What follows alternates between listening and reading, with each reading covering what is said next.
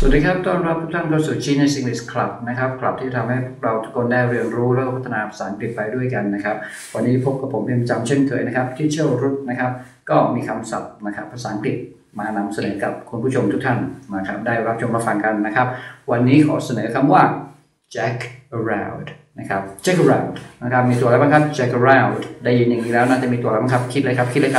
jack around นะครับเฉลยละ J A C K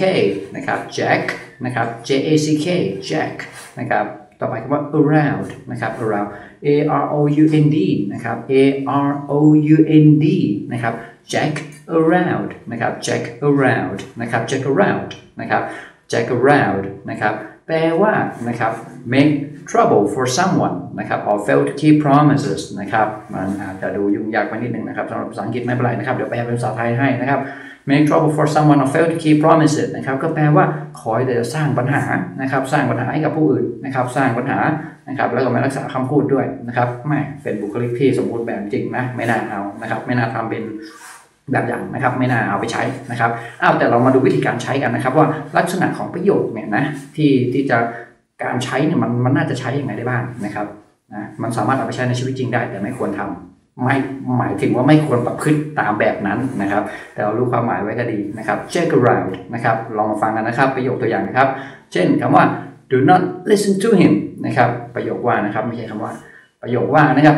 do not listen to him นะครับ do not listen to him he always jacks people around นะครับ do not listen to him he always jacks people around นะครับอย่าไปฟังเขานะครับอย่าไปฟังเขานะครับ he always jacks people around เนี่ยคนนี้คอยแต่จะแบบว่าคอยกวนคนอื่นอยู่เลยแหละนะครับก็คือพูดเรื่องอะไรก็แล้วแต่นะครับคือเป็นคนที่แบบ